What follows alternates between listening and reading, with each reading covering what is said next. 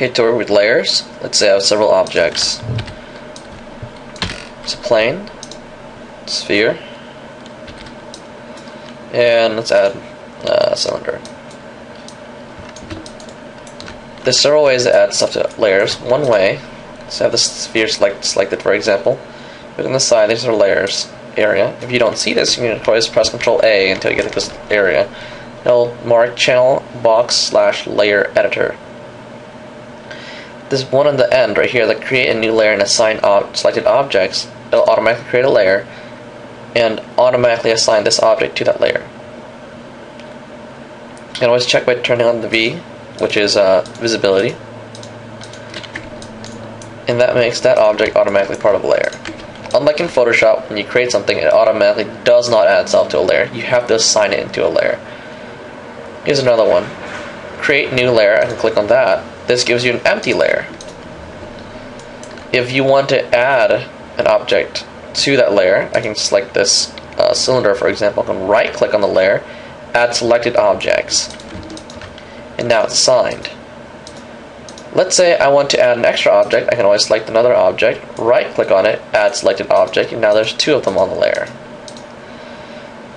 Now let's say I change my mind and I want to take this object outside of this layer and assign it to layer 1. Select the object you wish to remove, right click on layer 2, remove selected objects. Now it's no longer part of layer 2, and I can right click on layer 1, add selected objects, and now it's part of layer 1. What are advantages of layers? For example, if I don't want to ever accidentally click on the plane in the background, I can click on this little extra box on the side. If I click on it once, let's do layer 2, this is called template view. This makes the entire thing become a wireframe that you cannot select. Typically used as a template. So let's say you have a modeled head already or modeled object, and you only want it there as a template, so you can look at it, but not really touch it or have it get in the way. You have it go into a wireframe mode. I'm going to go show and hide the grid so you can see it. Click it once again, this puts it into a locked mode. This is they use the letter R for reference, so referencing. I can click on it and you notice it won't select it. I can select everything else but that. This makes it very useful for working in layers that way. It's similar to in Photoshop when you lock your layer. Now in here, you just call it reference. Click on it a third time and refreeze that layer, and you can do whatever you want with it. Other things that are really useful is, let's say for example I want to select both of these all the time without always having to select around. You can right click on your layer and go select objects. It'll automatically highlight all the objects and select them, the ones that are part of that layer. You can also empty the layer. This makes it so that there's nothing part of the layer anymore. Let's say you created a layer and you didn't want it anymore. You can right click on it, delete the layer. It's no longer there. Let's add each of these to their own layers. Now they're all called layer 1, 2, and 3, and it's kind of hard to find out which one's which. You can double click on any of these names, which pops up the edit layer, and you're able to basically rename it. Let's find out what layer 3 is. Layer 3 is a cylinder. I'll call this happy, or actually I would call this the cylinder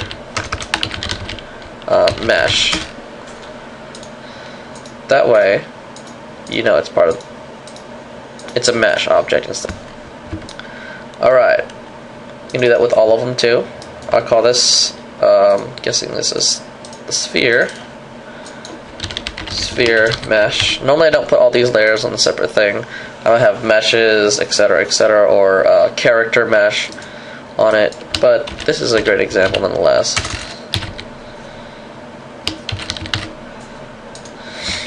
You notice there's a bunch of colors next to it. Let's say if I click on red, what does this do? Notice my wireframe turned red. Green, the wireframe turns green. You can make this purple. Make the whole thing purple.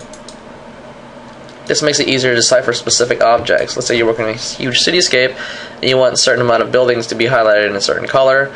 So you go to wireframe view, you can see all of it.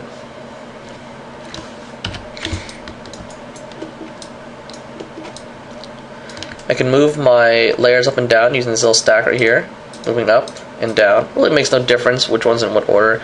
I guess it's for purely organizational purposes. And that's pretty much how you deal with layers.